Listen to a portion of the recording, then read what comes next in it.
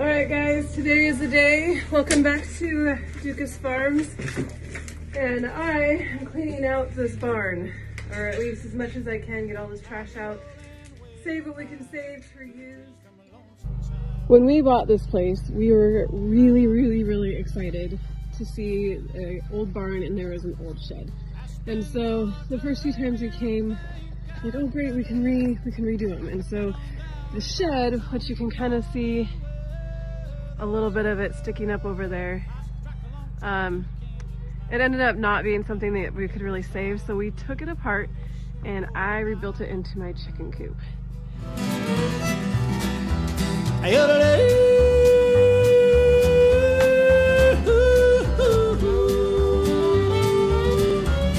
And then this barn, we thought, oh man, I don't know if we can actually afford to get this barn fixed and keep it up.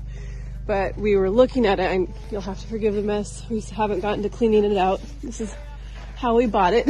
But we realized that the four corners are good, the rafters are good, and what we need to do is put new posts in the middle, put concrete footings, and I think we can save this barn. So this barn was originally the milking barn on this place. You can see all the stanchions. They even have an old milking machine.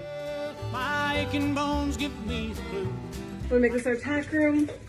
I'll have a stall that's big enough to house a couple goats and a couple baby goats. And then the far end will be for our milk cow and her babies over there. This was actually once historically a milk barn. It still has the old milking machine and the pipes running along the stanchions. That's where the cow puts his head in and can eat while you milk.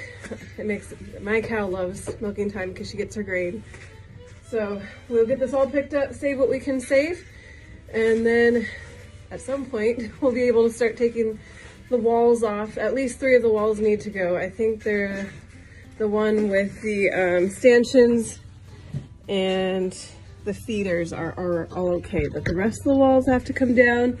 We need to put some new middle supports in and then a new roof on this. I think we're gonna do a metal or tin roof and keep as much as we can on the current roof. So let's get started. Here,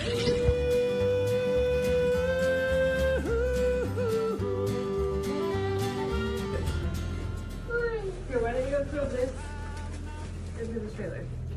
Okay. I'll do it. Yes, I can.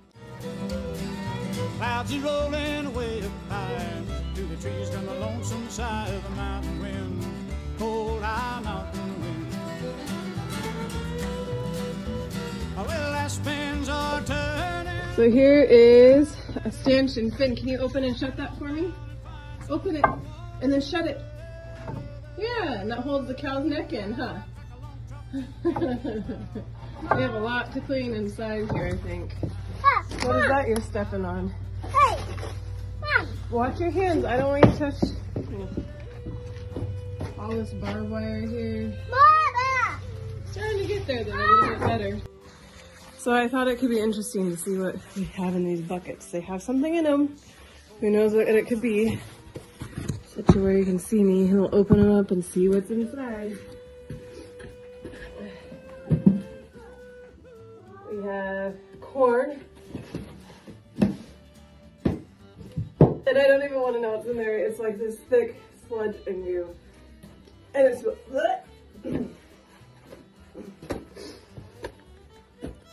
or something rotted. So I regret opening that. This will definitely go on the trailer.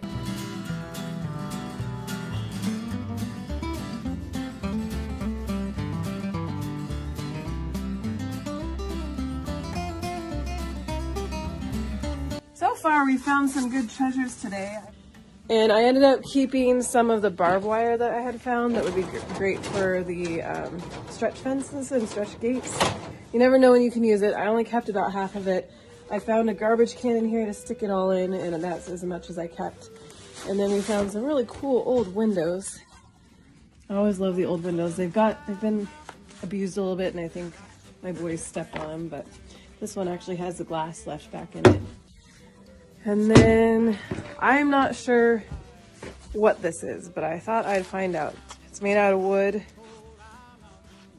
and I just have no idea. So if any of you know and have an idea, let me know, because I would be curious.